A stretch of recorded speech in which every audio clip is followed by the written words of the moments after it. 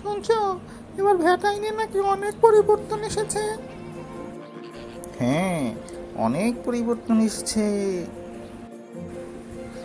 তা কি কি পরিবর্তন এসেছে শুনি।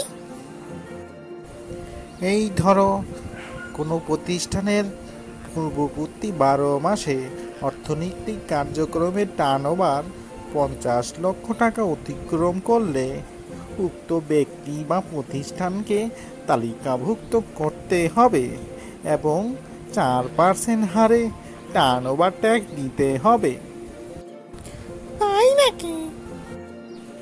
আর যদি এরূপ বিক্রির পরিমাণ 3 কোটি টাকার উপরে হয় তবে তাকে নিবন্ধন করতে হবে এবং 15% হারে মূসক প্রদান করতে হবে।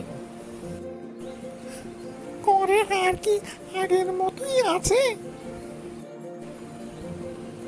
করযোগ্য সরবরাহ বা করযোগ্য আমদানির ক্ষেত্রে মূসকের হার 15%ই আছে, তবে তৃতীয় তফসিলে সুনির্দিষ্টকৃত কোনো পণ্য বা সেবার ক্ষেত্রে হ্রাসকৃত হার 5%, 7.5%, 10% বা সুনির্দিষ্ট পরিমাণ কর হার আরোপ করে পণ্য সরবরাহ করা যাবে।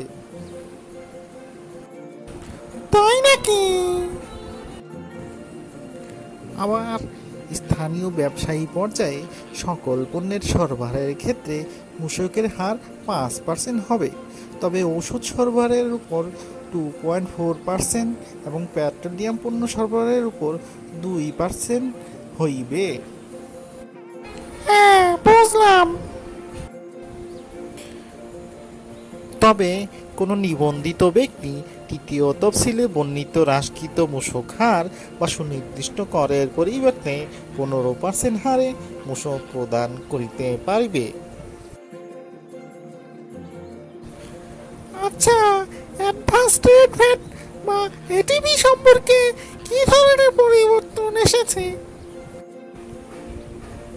এটিভিটা অবশ্য আগের মতো নেই।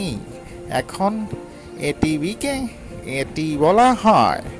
এটি অর্থ অ্যাডভান্স ট্যাক্স এবং হারটাও একটু চেঞ্জ হয়েছে। এখন 5% হারে প্রদেয়।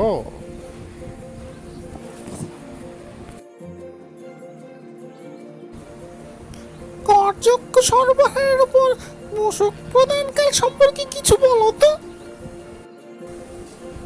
করযোগ্য সরবরাহে আরোপিত মূসক 4টি কার্যাবলীর মধ্যে যাহা সর্বাগ্রে ঘটে উহা সংঘটিত হওয়ার সময় প্রদেয় হইবে, যথা 1. যখন সরবরাহ প্রদান করা হয়। 2. যখন সরবরাহ সংক্রান্ত চালানপত্র ইস্যু করা হয়। 3. যখন পণ্যের আংশিক বা সমুদয় গ্রহণ করা হয়। 4. যখন কোনো সরবরাহ ব্যক্তিগতভাবে ব্যবহার করা হয় বা পণ্যের ব্যবহারের জন্য প্রদান করা হয়। আচ্ছা, 13 ডিজিটের বিল কিভাবে নিতে হবে, কখন নিতে হবে, এ সম্পর্কে কিছু বলো। 13 ডিজিটের বিলের জন্য আইভাস অনলাইনের মাধ্যমে 31শে জুলাইয়ের মধ্যে আবেদন করতে হবে। ভ্যাট সফটওয়্যার কবের মধ্যে নিতে হবে? সকল নিবন্ধিত বা নিবন্ধনযোগ্য ব্যক্তি যাহাদের বার্ষিক মোট বিক্রয় 5 কোটি টাকা বা উহার অধিক, তাহাদের জন্য জাতীয় রাজস্ব বোর্ড কর্তৃক তালিকাভুক্ত মূসক সফটওয়্যার আগামী 1 সেপ্টেম্বর 2019 তারিখ হইতে ব্যবহার বাধ্যতামূলক করা হয়েছে। আচ্ছা, প্রাইস ডিক্লারেশন সম্পর্কে কিছু বলো। আগের মতো এখন আর প্রাইস ডিক্লারেশন করতে হয় না। এখন ইনপুট আউটপুট কোএফিসিয়েন্ট দাখিল করতে হয়। আচ্ছা, পণ্য সরবরাহে চালানপত্র ইস্যুর জন্য মূসক 11 পরিবর্তে কোন ফর্ম ইউজ করতে হবে? এক্ষেত্রে মূসক 6.3-তে মূসকের হার উল্লেখপূর্বক চালানপত্র ইস্যু করতে হবে।